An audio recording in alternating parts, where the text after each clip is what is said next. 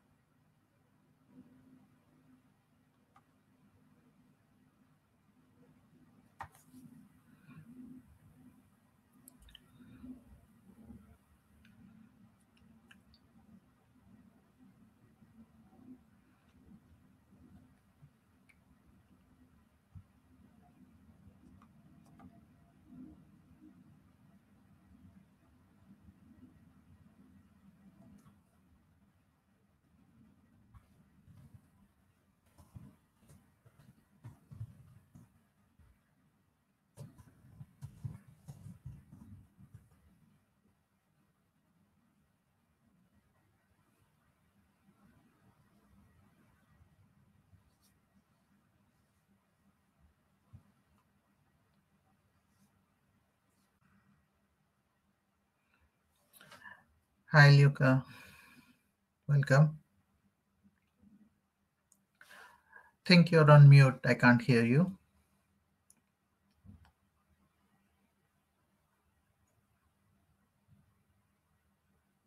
No, still can't hear you.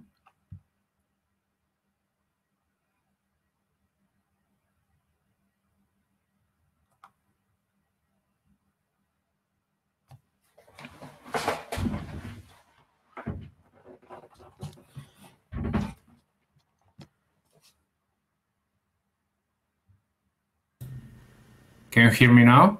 Yes. Yes. Loud and clear. Okay. Yes. Great. Okay, let's get started. We have, I think, 6 people watching us. So hi, everyone. Glad you could join us. So our talk is going to focus on API management. So the evolution of API management over the last 5 to 6 years, when we started out with individual services, maybe having tens of services, to now having thousands of services that you need to manage, right? And the growth of service mesh. So Luca is our expert on the field. He's a consultant implementing APIs day in and day out. So we have invited him here to the panel to discuss this. Luca, do you want to share your experience on how you are seeing customers implement service mesh and API integration together? Do you have any use cases you can share? Yeah, I've so in the last, I would say, 6 to 9 months, I've had some interesting conversation with some of our customers, and I think the use case was more or less always the same. So basically, some customer was interested into using microservices, and they were starting their journey from most of the time monolith or some other technology similar to EAP, for example, or WebSphere, and they were starting their journey towards making this architecture more scalable, modularizing everything. And of course, they started to think about how would we control this, because it can turn out to be a mess very soon. Mm-hmm. And so there was, as part of their, let's just say, engagement or workshop, they were also interested into exposing some of this modularized functionality outside. Mm-hmm. So of course, they were explicitly asking for API management capabilities. So it was pretty evident.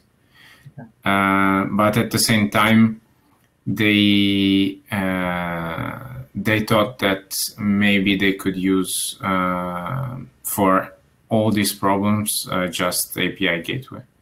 Right. And that wasn't really the case, because a lot of times when you're dealing with microservices, you're dealing with this mesh of services. You're just interested into controlling the relationship between them. Yeah. And you have really no interest into having or tracking end user of these services, or having any business visibility around this. It's just a technical layer that you want to add to control them.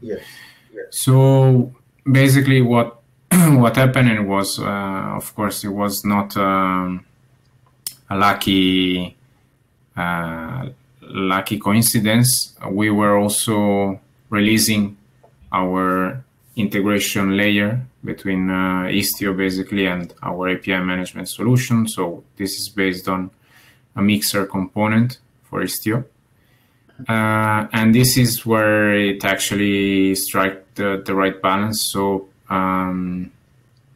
you might, you want to add both functionalities in those cases. So so that you can have the Istio control capabilities while still keeping the business control inside API management. And then for all these, let's just say, border microservices that are actually exposing business functionality outside the company, or even inside, but more publicly, let's just say, then you might just want to use an API gateway. This is, I think, the most common use case we've seen around this. Yeah, really good point you made. That, when companies decide to go for microservice architecture, breaking up the monolith and trying to get that microservice architecture going, they need to first realize what are the technical responsibilities they want, and what are the business responsibilities they're trying to uncover through an API management, right? So just an API gateway will provide you that ability to interact with your consumers, as also having a proper API management platform like 3Scale, providing you with that formal API contracts, documentation, developer portal, partner ecosystem. You need to know who your targeted users are going to be, for whom you are going to be exposing your services.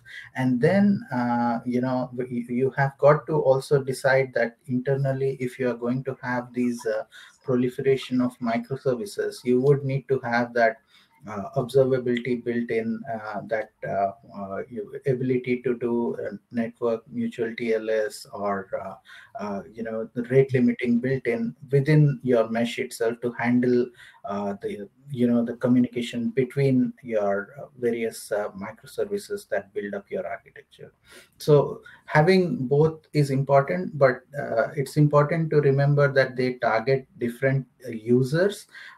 So the service mesh is more targeted towards your developers and DevOps engineers, making their life easier, whereas API management is for you to provide that ability to reach out to an external ecosystem, to a business ecosystem, and expose your services to be discoverable by a community or by your business users.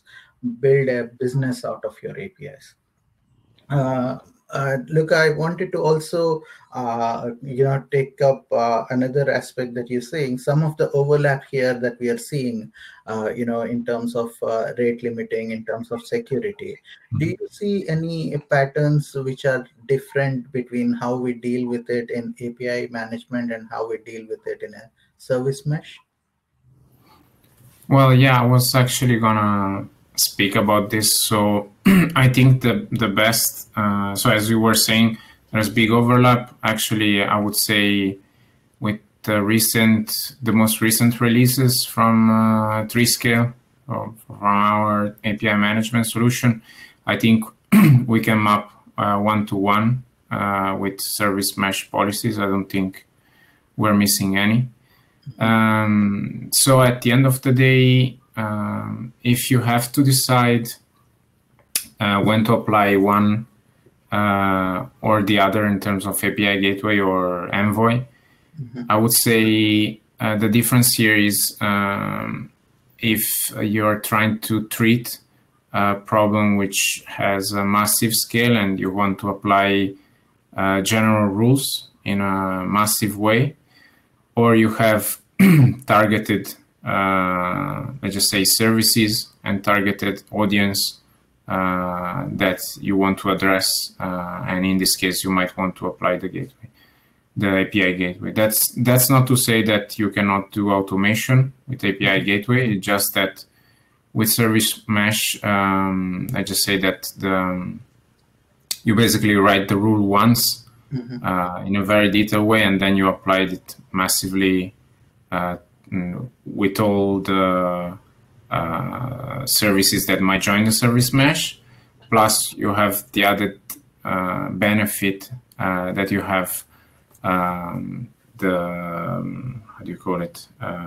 The auto injection of the Envoy. So basically, any new service that join the mesh by default can join the Istio control and can be automatically, for example, excluded or included in a set of policy. So that's also another important element when, for example, you're thinking about a dynamic set of microservices that are being developed and deprecated on a frequent base, I just say. Yeah, great. So we have a really good question from Marzuka, in the chat. So the question is basically about, do you see service mesh being enough in internal integration use in complex network environments with multiple evolution of APIs? So how do you see network, firewall, proxy management, and access management in these use cases? So I think without veering a lot towards how service mesh tries to address these issues, right? So if you just want to keep our discussion limited to how the overlap between a service mesh and API management works. So in terms of providing responsibilities, network related traffic issues, network related security issues, network related policies are something that a service mesh is best handled to cover, and the service mesh is best equipped to manage that. Whereas access management, when you talk about access management or proxy management, right, providing that reverse proxy gateway to your end users, providing that access management using maybe OAuth 2 and OpenID Connect, or providing that user keys to and policies to access certain methods or certain applications. That is something that you would leave to an API management platform and a gateway to handle, because it has got the right mix of plans and policies and rate limiting and security to handle that. So with 3Scale, what we have also done is we have a mixer adapter. So with the adapter, what you can do is you would plug in a 3Scale adapter into the control plane of a service mesh, and it would enforce policies that you configure within your 3Scale directly into a service mesh. So you could essentially plug in an API management platform to your service mesh to expose the services and the APIs that you need, and enforce security policies at the access control level rather than at the network level. So, Luca, you want to add to that?